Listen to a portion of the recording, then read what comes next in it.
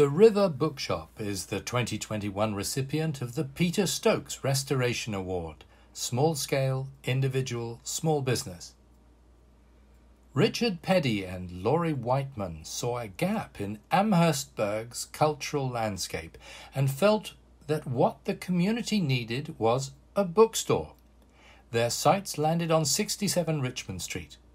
Built in 1885 and originally home to a pharmacy, the building passed through many owners over its history, and time had not been kind. Led by architects Lebel and Boulian, the restoration project aimed to honor the building's heritage, placing windows where they had previously been covered, and striving for a Victorian-inspired interior. Outside, a large, colourful mural now covers the east side of the building.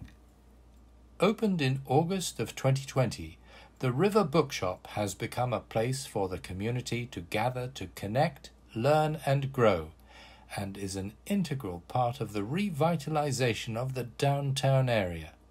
Richard and Laurie stand out for their commitment to the history of 67 Richmond Street and their wish to connect the citizens of Amherstburg through a strong respect for the built heritage of the town.